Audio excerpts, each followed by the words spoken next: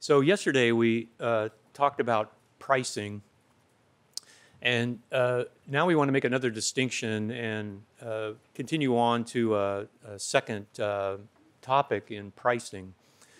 So yesterday we talked only about what we might call cash prices, or what in finance would be called spot prices.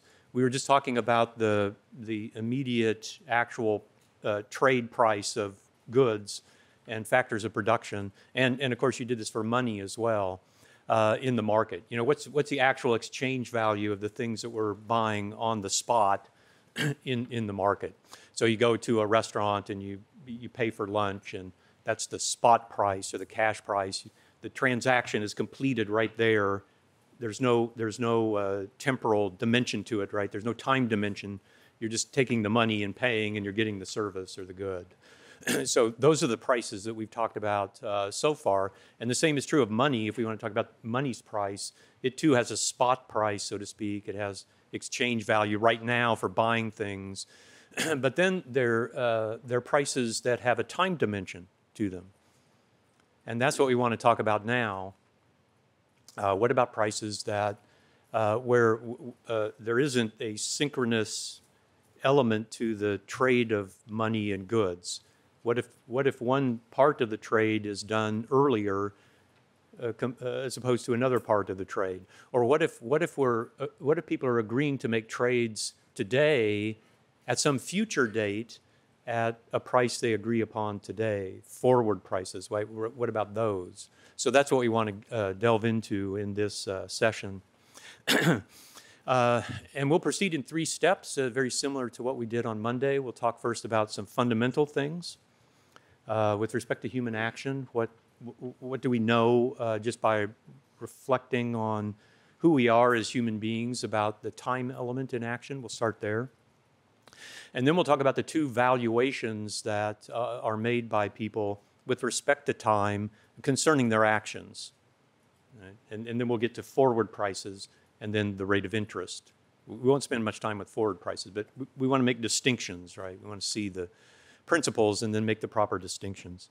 And then the third thing we'll do, of course, is give an explication of the theory of interest. We'll lay out the explanation for interest rates. And we'll try to deal with some of the nuances that are involved in this at the end. So we're proceeding from the basic to the more complex elements of this. Okay, so the basic principle with respect to the time element in human action is that the different moments in time that we experience as human beings are not homogeneous with respect to our actions. The different moments in time have different conditions for action, at least potentially, different conditions for action that are more or less conducive to the success of our actions. So when we're thinking about the time element in action, we have to take into account the fact that today the conditions for the success of a particular action may be different from the conditions for the success of that action next week, or right now the conditions for the success of an action might be different from an hour from now, and so on. So even though we have a kind of technical notion of time, right, where the clock is just ticking away, with respect to action, we actually have a different experience of time as human beings. So that's one element of it. The other feature of action with respect to time that we take account of in our actions is just the distinction between sooner and later. Okay? As soon as I say that, hopefully it clicks in your mind that, yeah, there's a difference between getting a satisfaction sooner and getting the satisfaction later, regardless of the time element, right? Regardless of the clicking clock time. If we just think about this in the abstract, there's a difference between sooner and later for our actions. And so these are the 2 basic elements. Now, let me provide one further thing that we know sort of fundamentally about time in action, and then we'll proceed to the particular things that we need in order to build our analysis. And this is that we all realize that action involves a sequence through time of particular steps that we take. And this is what Dr. Rittenauer discussed yesterday in talking about the capital structure. He'll talk more about that today, but about the division of labor, right, in the capital structure. And think about any particular action, like on Monday we talked about having a smartphone. But in order to produce a smartphone, we have to first extract certain raw materials out of nature and then work on them to produce components of the phone, and then take the components and assemble the phone, and then ship it to the consumer, who can use it as a consumer good. So all of the goods that we use in action follow this same kind of process, right? We take labor, we extract a raw material out of nature, we use it to produce some capital good, and then in combination with other capital goods that we produce in a similar way, we eventually reach the attainment of the end, which is to have the consumer good to act and satisfy our preferences. So this time element that exists in action is always present.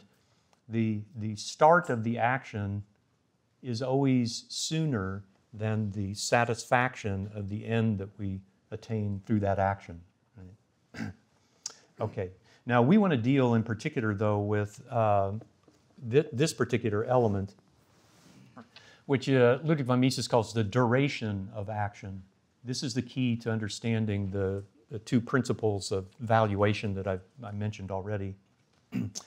And the duration of action can be defined in the following way. Every action has a duration, it has a start, and therefore there's a time before the action occurs, and then we choose the start of the action. And then the action has this duration, this period of time over which the action is processed in motion by the actor. And then the action has an end point. So there's a time before the action, there's a duration of the action, and then there's a time after the action. And the basic point that I mentioned already is that when we start an action and when we end an action is a choice variable for us. How do we decide when to start an action and when to stop it? And the answer is we decide according to our preferences. This is a decision that we make with respect to how we value the attainment of the end in the action. So this is the first step. And then the second thing to point out about the duration of an action is that the duration of action, because it involves production and consumption, we can subdivide the duration of the action into those two component parts, right? Two time elements. There's a period of production. Like again, let's say we want to produce an automobile, then we'd start the action by mining iron out of the ground and extracting rubber out of rubber trees and so on and so forth. And then we'd produce the body, steel, and then the body fenders for the car. And we'd take the raw rubber out of the trees and we'd make tires for the car and so on and so forth. Then we would assemble the car. And so there's this period of production. And the period of production, of course, could vary.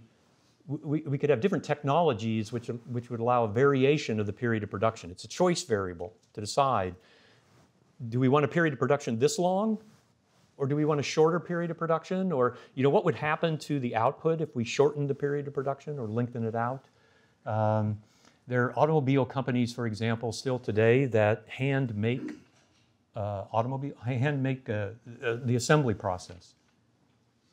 And this undoubtedly takes longer than doing it on the assembly line, right? So why do they do this? Well, they think it's more valuable. They think they have customers who would like the greater quality or whatever difference in the output exists from engaging in this longer production process. It's a choice variable for us. And you can see that there could be even subcomponents within the period of production. The working time that I've just mentioned is the stages of production. Right? Mining iron, producing steel, making fenders for a car, producing the car. That's the stages of production. But there also might be instances of maturing time. For example, the body panels of the car have to be painted. And in modern factories, auto factories, they have the equipment, automatic computer equipment that sprays the paint or however it's done onto the body panels. But the paint has to cure. You have to wait for a period of time. Just doing nothing. You're just sitting there waiting to take the next step, right, for the paint to cure. So sometimes there's maturing time when the process that we've undertaken has to come to fruition. This may not always be the case, but there are certainly examples of such instances, right? And so that has to be taken into account. Can we adjust that? Can that, do we have different technologies which will allow us to have longer or shorter maturing times? And does the maturing time make a difference to the value that we place upon the end product? And then the consumption part of the duration of action is what Mises calls the duration of serviceableness of the good. So once we produce the good, we can use it over and over again, at least in principle. Some goods, of course, are perishable, right, like food. But there are other goods that are durable. And even sometimes food can be somewhat durable, right? You can buy a large pizza and eat half of it and refrigerate the other half and so on, right? It's a choice variable. This is the point. We choose according to how we value the different options available to us. And so there's a duration of serviceableness. You could build a car that has a lifespan of 20 years. You could build a car that has a lifespan of 5 years. You choose between these options according to the way that you value. If you build a cheaply constructed car, then maybe you could get a lower price. And if you build a more durable car, you'd pay a higher price and extend the life. And then you can extend the life of the car, right, through maintenance and so on, right? This is how we think about, or conceptually, this is a good framework for how we think about our action. There's a duration of serviceableness of the good. Okay, so now with this as background, we can address these two ways that I mentioned already of valuing our actions with respect to time. And the first, to have a name for this, Joe Salerno has suggested, and this is, I think, a very apt name. He's called this the time schedule. This is referring to the timing of action. When do we start the action? When do we stop it? Will the action have more value to us if we do it today or tomorrow or next week or 2 years from now or so on and so forth? So this is the idea. We have a timeline from the left to the right. Time is just passing on, right? This is maybe 8 o'clock in the morning today at the left side, and 6 o'clock in the evening today at the right side, or this is 2022 on the left side and 2025 on the right-hand side, right? It depends on our action, how we're thinking about the time frame of it. And we're choosing where to place our action in this stream of time. That we can do, right?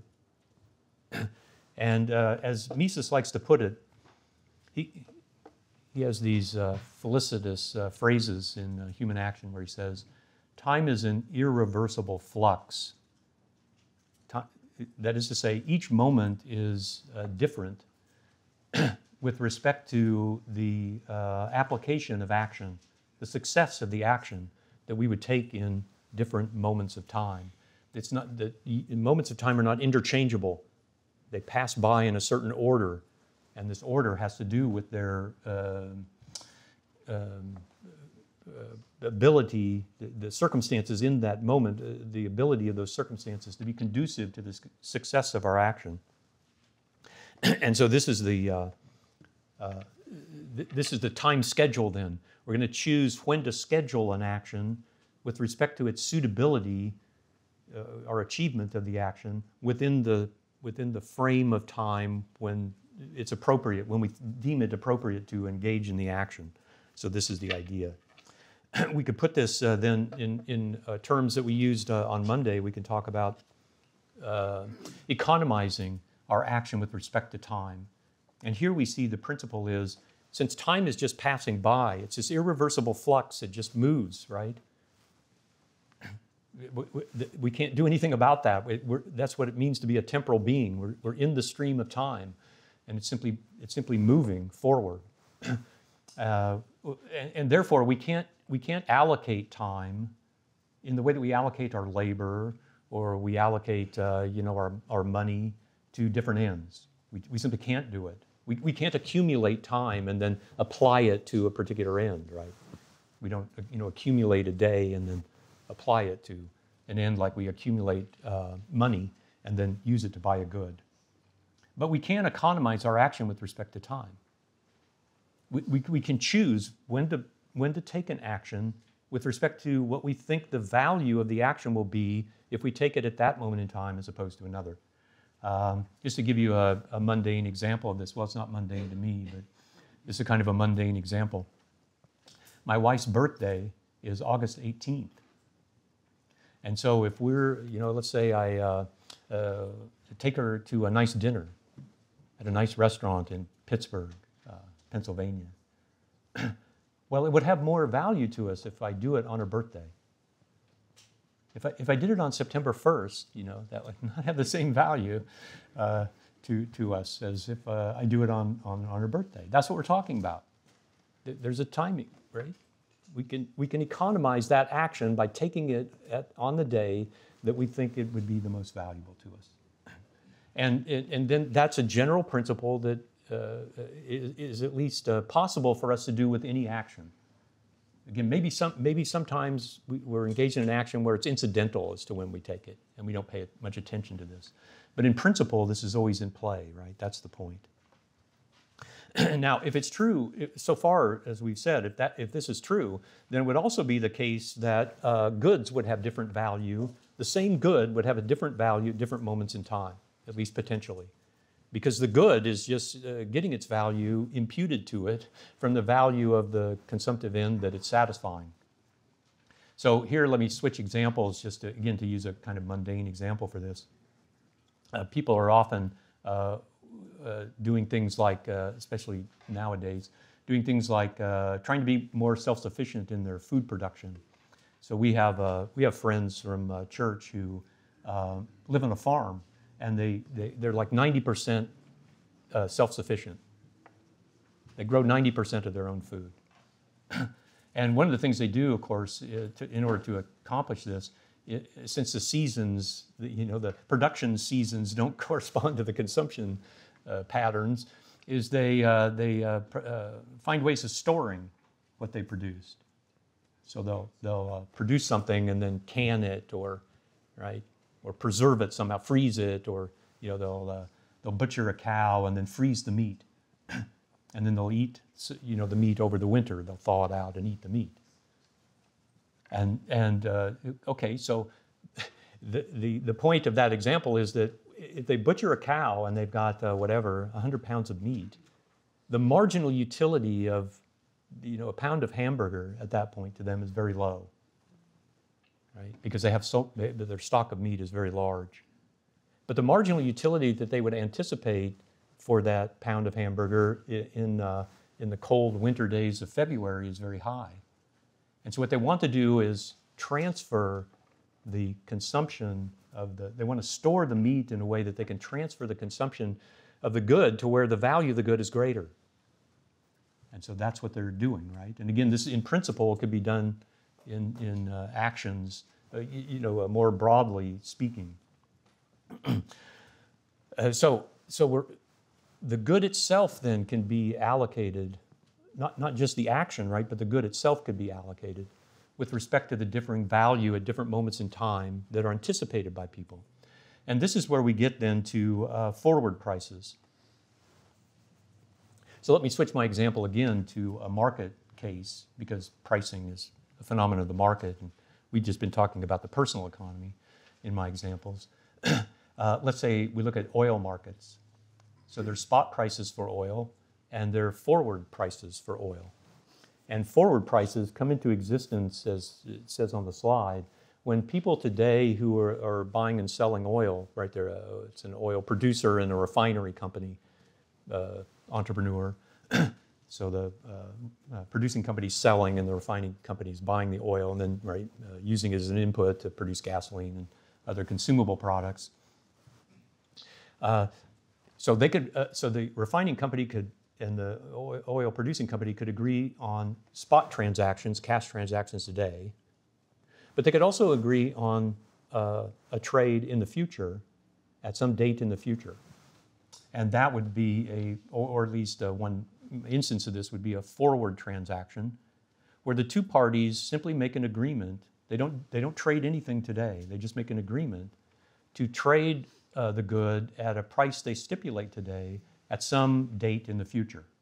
So they say 6 months from now, the oil producing company will sell 10,000 barrels of oil to the oil refining company at a price of $90 a barrel.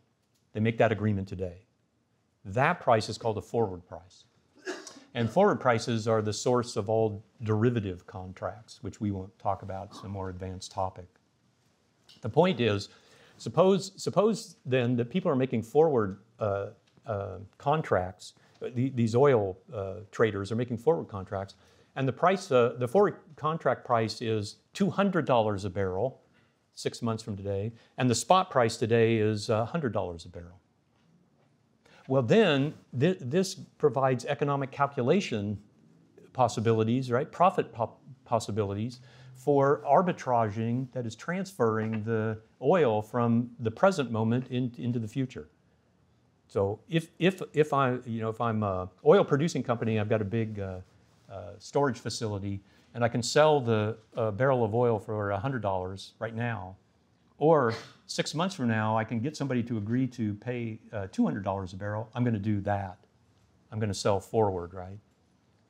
So as the supply of forward traded oil increases, the forward price would fall. And as the supply is restricted from being sold in the spot market, the spot price would rise until those two prices came roughly together. This is how the market works, right? This improves the allocation of the good. Because the good is anticipated to be more valuable in the future, we need to conserve it now and transfer its use to the future. This is what markets are doing, forward markets are doing, right? Okay, well, having gone through that, we'll leave that issue behind, since again, our main task is to talk not about forward transactions and forward prices, but about the interest rate. And so part of my reason for going over forward prices is to clearly show you that interest rates are different. They're based upon an entirely different element of time in action, this second element of time that we mentioned, about sooner and later. They have nothing per se to do with forward prices. That is, with the timing schedule of things. They have to do only with sooner and later. And we'll see why as we go through this discussion. Okay, so this is the next step, right? We want to move now to the second way in which we value action with respect to time. And here we're concerned with this duration. We're concerned with the sooner and later aspects of the duration of a particular action. So now what we're saying is, suppose that we have action already set in the proper time schedule. So this action that I'm displaying on the slide is already being taken or placed in the time frame that the actor thinks is most economizing. So we've taken that problem off the table. We're not talking about that anymore. We're saying, suppose the action is already placed in the proper time to get the most value. Then what about the duration of the action? What about the start and the finish of the action, right? And the answer to this question is that people will always prefer to start the duration of serviceableness, that is the satisfaction that they get from the action, sooner. That principle is called time preference. So there's a time schedule in action. How do I time my action? When do I decide to take an action? There's time preference. For any action that I've decided to take at the best time, there's a period of production and there's a duration of serviceableness, and people always prefer to shrink the period of production. In the abstract, you always prefer to have a shorter period of production. You always prefer, in other words, to start the consumption, the satisfaction of the action closer to the start of the action. Notice it might be that a person has economized this action by saying, I want the duration of serviceableness to start here. I want to have the consumer good on Friday. They say that. Why Friday? Well, because that's what they think is the most valuable point at which to have the duration of serviceableness of the good in their hands, right, using it for consumption, as opposed to next Monday or a month from now or whatever. Then time preference would say a person would always prefer to have the start of the action move to the right. They prefer to shrink the period of production, right? If it costs them in the production process, if it costs $1,000 to produce the good, and the production starts a week ago, and then you produce the good, right, and deliver it to the consumer on Friday of this week, it would be way preferable for the producer not to expend the $1,000 2 weeks prior, but only 1 week prior, right? It would be even better if you could expend the $1,000 just a minute before delivering the good. That would be even better. That's what time preference says. That's the principle of time preference. Mises, again, has a very felicitous phrase that he uses for this. He says, time preference means that there is disutility in waiting. There's a disutility in starting the production and having to wait until the good is produced so that you can get the satisfaction of the consumer good. That people don't want this. They want to shrink this. This is a aspect of action that they want to minimize. Now, whether or not a person can minimize the period of production, we've already pointed out, depends upon the technological possibilities, depends upon the conditions of their environment, right? Whether there are alternatives which would allow them to shrink the period of production. This is an open question. What time preference is saying is that people would always prefer the shortest, most productive production process possible. That's what it's saying, right? They prefer to shrink the period of production. Okay. So that's the basic idea. Now, sometimes you'll see the definition this way. And so, once again, there's a lot of terminological, I'll say ambiguity, a lot of terminological nuance and difficulty in all of the language that's used in this field. But sometimes you'll see the definition written this way, that a satisfaction is preferred sooner as opposed to later. A given satisfaction, right, is always preferred sooner. Now that's not quite as crystal clear as Mises's notion of the disutility of waiting. But it's a shorthand, right? A given satisfaction is always preferred sooner. From the start of the action, it's always preferred sooner as opposed to later. The other thing to emphasize here, by the way, you would also see another phrase, which I'm not going to talk about anymore. I don't even have it on the slide. I just want to mention it in passing. Sometimes you'll see the phrase, present goods are preferred to future goods of, the same goods, right? Present goods are preferred to those goods in the future. And that's the worst way to say this. That's the most ambiguous way to give a definition of time preference. But you can see why that would be so. You can see the sense of that, right? But in any case, we won't, I'm setting that aside. Maybe we can have a discussion later if you're interested in all of that. The thing I want to emphasize here is that time preference is a logical necessity of human action because we're temporal beings. When we talk about the existence of time preference, we're not talking about psychology. We're not talking about physiological needs or things like this. Physiological conditions of the human body or psychological conditions of the human mind could alter a person's rate of time preference. It could make them more desirous of having present gratification or less desirous. But it doesn't create, it's not the origin of time preference. Time preference originates because we're temporal beings. Just like scarcity originates because we're finite beings. It's not that this is a psychological condition, that we could overcome if we just put our minds to it or something. Okay, so this is the definition. Now there are a few implications that we want to highlight, and then we can get to the last topic, which is the explanation of the rate of interest. First, as we've alluded to this already, time preferences that people have will determine the economizing intertemporal allocation of their production and consumption. So here's the terminology. If people have low time preference, this means that their intensity of desire for sooner satisfaction is less. And if people have high time preference, we're referring to people whose intensity for sooner satisfaction is more intense, greater.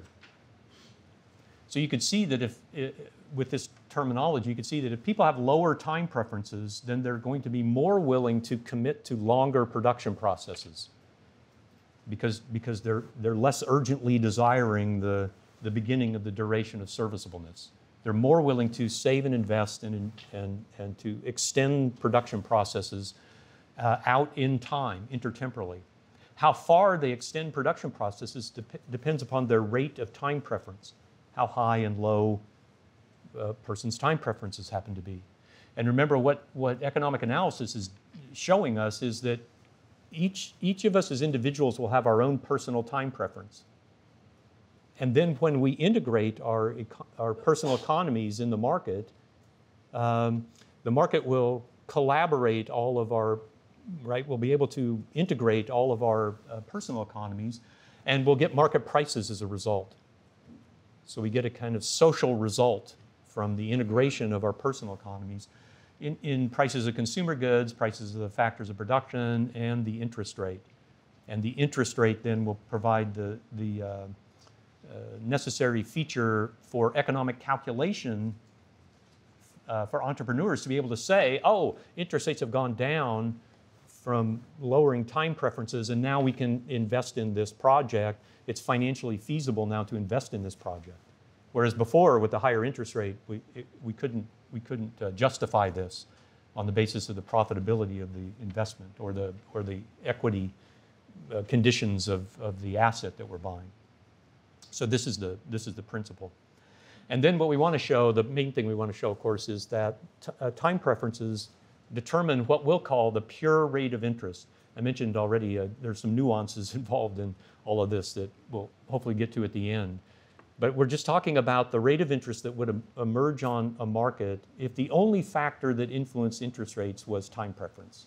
This is what Rothbard calls the pure rate of interest. So we'll deal with that first, and then again, if we get to the material at the end, we'll add the nuances on. There are other causal factors that would enter into any particular market rate of interest. But the pure rate of interest is always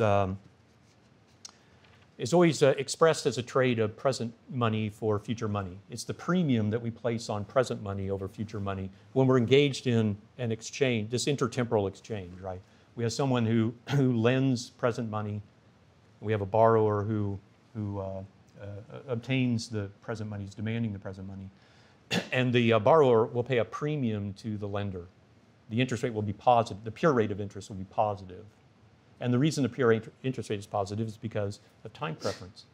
The reason that this trade is done in money and not in goods, and we'll elaborate a little bit more on this upcoming, is because that allows it to be integrated into economic calculation. All other prices are in goods, or in money too, right, and not in goods.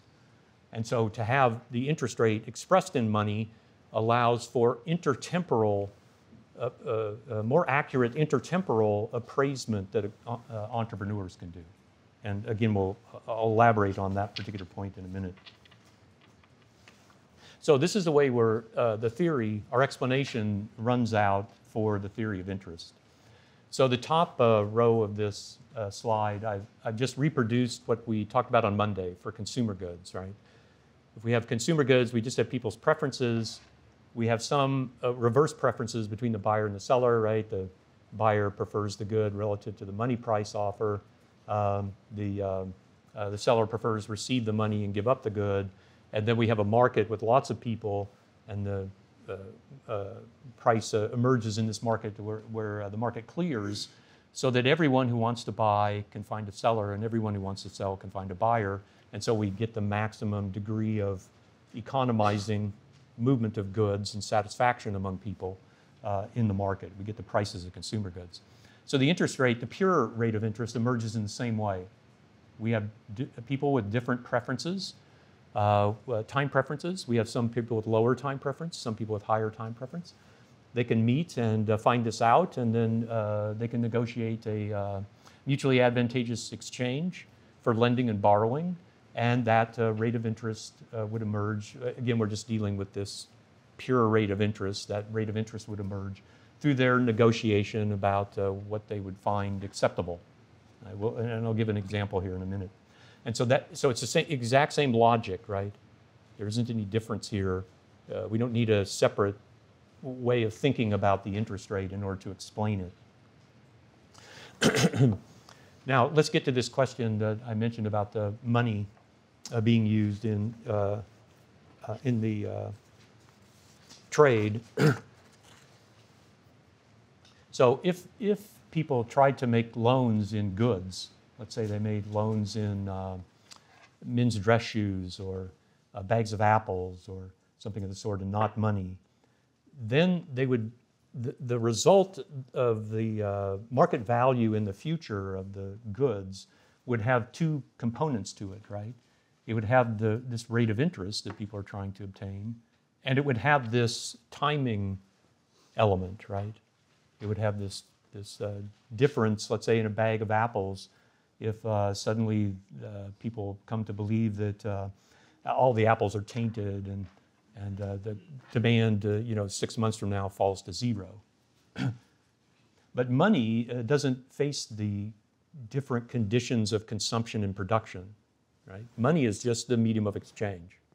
And as long as money continues to perform as the medium of exchange, well, then it can't suffer from the vagaries of different demands of, for consumer goods or producer goods, which makes it more suitable for lending and borrowing. It isolates the lenders and the borrowers from the vagaries of the different demands for goods that are occurring over time.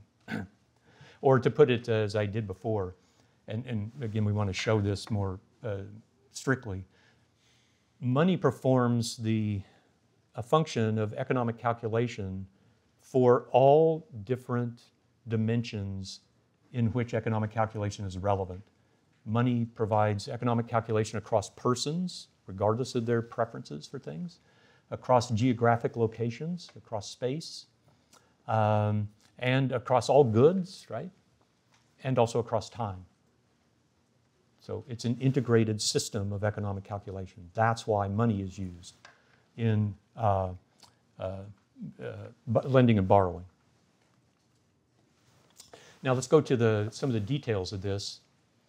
So here's just a simple case, just like we did on Monday, of a simple case of the trade of a consumer good, where we can have a mutually advantageous trade between two persons who have different preferences for, different time preferences intertemporally for money. So the person on the left, person A, has lower time preference than person B. Person A's premium or time preference interest rate would be a minimum of 10%, right? Person A is willing to give up $1,000 today to get $1,100 in 1 year. So the premium that they place upon $1,000 today is $100. That's the minimum that they're willing to give up in order to trade away the $1,000 in the present to get $1,100 in a year. But person B has higher time preference. Person B's premium is $300. Person B would only lend $1,000 today if someone were to offer $300 as a premium. And therefore, person B could make an offer to borrow from person A at any interest rate of 29% or below. So $1,290 would be the maximum buying price for obtaining present money from person B, and $1,100 is the minimum selling price for person A to lend. So they could find a mutually advantageous pure interest rate somewhere between 10% and 29%. It's just a matter of them negotiating an interest rate, right? So that's where the pure rate of interest comes from. It comes from this consideration. Then we have a market. So again, this is no different than our discussion of consumer goods prices on Monday. And what we're depicting on the market, remember, is point A, we're just looking at the empirical evidence. We're just looking out into a market, and we're seeing the rate of interest on some instrument, financial instrument, and the amount traded. We're just looking at that, and we're saying, why is it that the interest rate on that financial instrument on this day, under these conditions, happens to be 2%? Why isn't it 5%, or why isn't it 1%? And the answer is, if it were 5% under the conditions under which it occurs, if it were 5%, there would be excess supply of loan of credit, right, or funds, present money lent. There would be more people coming into the market to lend, but there would be fewer people who would want to borrow at that higher rate of interest. And so that interest rate never occurs, right? The demand and supply curves, remember, are just conceptual tools of analysis. The real data is just a single intersection point. And in like manner, the interest rate can't be below that because there'd be excess demand. There'd be borrowers at that low interest rate who couldn't find lenders. And therefore, they would just bid up the interest rate to be able to, the ones that are more eager would bid up the interest rate in order to borrow, right? And this is how the market is always adapting to the preferences of people to make sure, or at least to bring about as close as possible the full mutual advantage of trade. So this is the extending the analysis to the market. So we see that time preferences then determine the pure rate of interest, and then the amount of present money lent and borrowed. And then just like with consumer goods, the process of the market trade will allocate the present money to the borrowers that value it the most, right? The borrowers that have the highest time preference, the most urgent use for present money will obtain the loans, and those with less urgent uses will not. And in similar fashion, those people with lowest time preference or who are more eager to make the loans will be able to make the loans, and those with higher time preference will be unable to make they'll be cut out of the market by the lower time preference suppliers. Now, let me give you this further point about why it is that economic calculation integrates the trade of present money for future money, whereas it would not integrate the trade of present goods for future goods, but only money for present money for future money. And this is just a simple fact that comes from the lending and borrowing process. So I've just reproduced a simple example where the amount of future money that a person could acquire by lending $1,000 on interest at 10% for one period is $1,100. This is called compounding, right? And you do the compounding by taking the $1,000, the future value, right? You take the $1,000 and you multiply it by the term 1 plus the rate of interest. That gives you the principal back of $1,000 and the interest payment of $100. Then if we can just reverse the calculation, right? What if somebody then had an agreement to be paid $1,100 in a year? What would be the present value? What would be the equivalent amount of present money that would accumulate into $1,100 in 1 year? Well, it's $1,000, right? The present value is just found by reversing the calculation, taking the future sum and dividing, that is discounting or dividing by this interest rate term, 1 plus the rate of interest. So notice what the time market, as we call it, does is equate present money with future money. There's simply alternatives that the lenders and the borrowers can have. You can have either $1,000 in your hand or you can have $1,100 in a year. They're equivalent, right? And therefore the economic calculation is accurate if people are basing it upon the 10% rate of interest, because that's the intertemporal valuation that people have made in the market. So this is the idea. Now, the other thing we want to do is quickly subdivide the time market, just to see, again, the full extent of the argument that we're making here. So the time market for economic analysis purposes can be broken into these two subcomponents. all the exchange of present money for future money then would either be in the credit markets. This is what we mentioned before, where the transaction that people make is not fulfilled until the future. So one party fulfills their part of the transaction sooner and another party later. So people are just making loans, right? Contract loans. So this is called the credit market. And then in the credit market, there are consumer loans and producer loans. So entrepreneurs can borrow in the credit markets too, and then use the money to buy producer goods, and consumers can borrow in the credit markets and use the money to buy consumer goods. But this will be integrated with the capital structure, because in the capital structure, even though it's not part of the credit markets, the entrepreneurs are fronting money to the owners of the factors of production. They're paying money sooner to get the factors of production services. Then they're producing a good and they're selling the good and getting their payoff later, right? So there's a intertemporal dimension to this. And they'll judge the entrepreneurs investing in these input purchases will judge the suitability of the purchase, not based just upon factor prices, but based upon the rate of interest. And so this is the key, right? Just as a side point, neoclassical economists tend to not include the capital structure as part of their interest rate analysis, right? They have a loanable funds market where the interest rate is determined. But this is inadequate. This is not the full story. The two will be, in fact, integrated. That is to say, if we're still thinking about the pure rate of interest, there'll be a uniform pure rate of interest across the whole time market, regardless of what type of loan is being engaged in. There will be differences based on non-time preference causal factors between different loan interest rates. But there's a fundamental pure rate of interest for a given time structure, let's say 1 year or 5 years, that will be uniform. Because if not, you would have something like this. Suppose the pure rate of interest were low in the consumer loan market and high in the capital structure, point A in the two diagrams. Well, then the lenders would simply arbitrage the funds. They would simply withdraw the funds from the consumer loans, or when they're paid off, they wouldn't renew them, and they'd make loans into the capital structure. And then the interest rates would come together, right? So this process is continuously going on in the market. The pure rate of interest is continually reasserting itself as uniform across all these different loanable activities. And I'll end with this, this other element of how the pure rate of interest is, what impact it has on market activity. And this is to look at not the big subdivisions of the time market, but to look at just different production processes.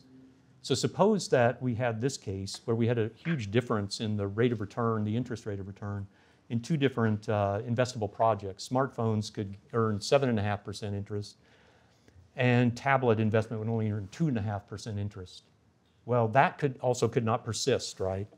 The capitalist entrepreneurs would then sell assets out of tablet investments, the specific assets in tablet investments, right? They'd sell out of these, lowering their prices, and thus increasing the interest return on those investments. And they would buy into smartphone assets, and that would push those asset prices down and lower the rate of return on smartphone investment. And this would continue until those investment returns came roughly together, right? The pure rate of interest. Again, there may be other differences that cause rates of return to be different, right? But we're not going to get to those particular points. So the bottom line on this then is that neither physical productivity nor value productivity of assets affects the pure rate of interest. The pure rate of interest is independent from those things. The pure rate of interest is simply the discount that people place upon whatever entrepreneurs, whatever they anticipate the physical and value productivity of the asset to be. So if a new technology comes into existence and is very productive of value, it will have a very high price, but its discounted value will still be the same as the discounted value of any other asset, right? It's the price of the asset that embodies its physical and value productivity, not the rate of interest. Okay, thank you for your kind attention.